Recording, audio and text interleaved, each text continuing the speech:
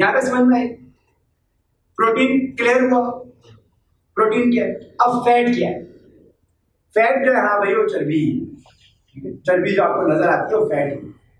Fat जो है basically उसके फैट भी गुड और बैड होता है। जिस तरह से कार्बोहाइड्रेट्स की भी टाइप्स है, इसी तरीके से फैट की भी टाइप है गुड और बैड। असल फैट जो बैड फैट है, बैड फैट क्या लो?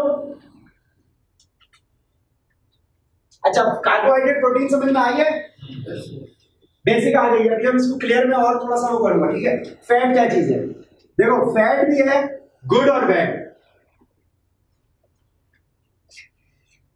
गुड की एग्जांपल है गॉड मेड, बैड है मैन मेड। गुड फॉर्म के जो फैट्स हैं वो क्या है? बादाम, नट्स हो गए, नट्स, ठीक है? अभी लिखो नहीं, सब मैं आपको दूंगा यार, ये लिखने की जरूरत नहीं है, लिखने की किसी को जरूरत नहीं है, आप लोग समझो। क्योंकि अगर लिखे होगे ना तो जो मैं बता रहा हूं वो दिमाग से निकल जाएगा। ये गौर से सुना, आपको याद हो जाएगी कि this is nothing to right. God made, God ने क्या क्या बनाया? नट्स, ठीक है? ऑलिव ऑयल अच्छा वाला, ठीक है? नट्स के अंदर क्या क्या आ गए?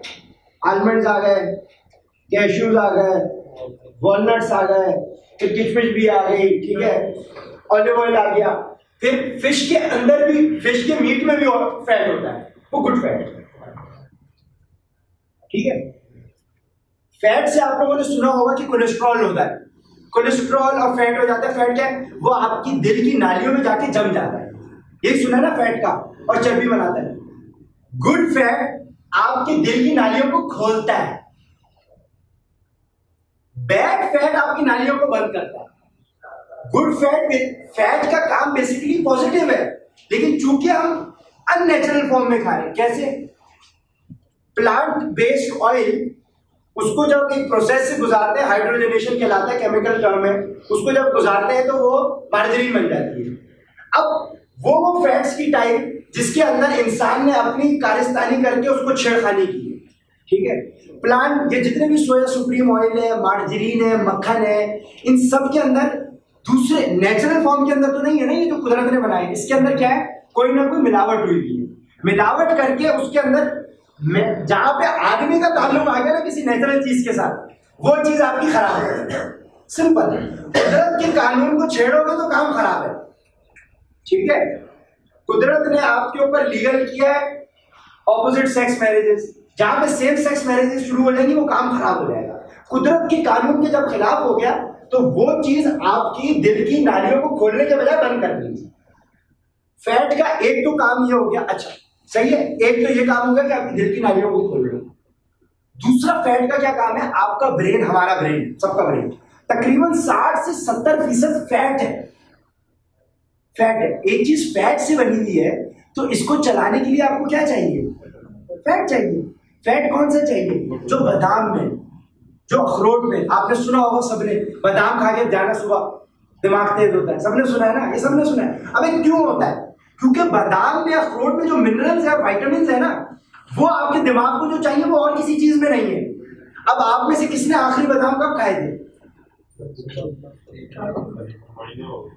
महीने हो गए। अबे रोज खाना है, अबे रोज खाना है, कोई ना कोई नट्स रोज जरूर खाने, एक ना एक नट डेली, कुछ ना कुछ खाना है, लाजमी खाना है।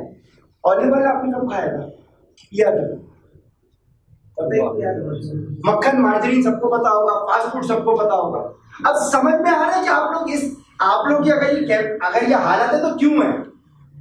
जिम जाके तो आप सही काम कर रहे हो, वो 96% में आप क्या कर रहे हो आपको समझ में आ रहा है। अब आप लोग अपनी हालत को खुद ब खुद कनेक्ट कर लोगे कि मैं ऐसा क्यों हूं, फिर मैं आपको उसका वे आउट बताऊंगा कि क्या करना है। आप समझ में आ रही है सर? गॉड मेड चीजें आप कम खा रहे हैं, आप मैन मेड चीजें ज्यादा खा रहे हैं, सही है? तो क्या होगा? फैट का दूसरा काम, गुड फैट जब आप कंज्यूम करते हो तो वो आपके दिमाग को जब दिमाग ही से सारा सिस्टम चल रहा है, आपकी हार्मोन प्रोडक्शन, डिफरेंट किस्म के हार्मोन्स, डिफरेंट किस्म की जो आपकी एक्टिविटी हो रही है आपके दिमाग से हो रही है। दिमाग पावरफुल होगा तो सब कुछ होगा, एनर्जी भी जिम में ज्यादा निकलेगी, सब कुछ दिमाग से कंट्रोल हो रहा है। फैट का पर्पस कितना इंपॉर्टेंट है? फिर फैट आपकी हर ऑर्गन के ऊपर, जैसे दिल है, दिल के ऊपर फैट की थोड़ी सी एक लेयर होगी तो वो आपको सडन शॉक से, अगर आपने कहीं झटका खाया तो उससे आपको सपोर्ट करेगी, कुशन देगी थोड़ा सा। मतलब एक मैं आपको थप्पड़ मार दूं और एक ये कि मैं कुशन रख के थप्पड़ मारूं तो किस पे लगेगा, इस पे कुशन रखा हुआ है। तो फैट की पॉजिटिव फंक्शन है, आपकी फैट ड्रॉप हो जाएगी तो आपको ठंड लगना शुरू हो जाएगी। तो फैट आपके मसल को ठंड लगाने से भी बचा रही है। अब कुछ लोगों के ऊपर जब ज्यादा हो जाएगी तो वो एसी में चल रहा हुआ गर्मी लगेगी क्योंकि कंबल मोटा है। ठीक है, ठीक है, कुछ की फैट की लेयर ज्यादा मोटी है तो वो कंबल मोटा है, वो बेचारा 16 डिग्री में भी उनको गर्मी लग रही है। ठीक है, हमें 16 में शायद ठंड लगना शुरू हो जाए। ठीक है, अब बॉडी शिवरिंग शुरू कर देगी अपने बॉडी टेम्परेचर को मेंटेन करने के लिए। वो एक अलग कहानी है, वो उतनी हम डिटेल में ना जाए तो जरूरी नहीं। ठीक है, वो हमारे लिए हम पढ़ रहे हैं।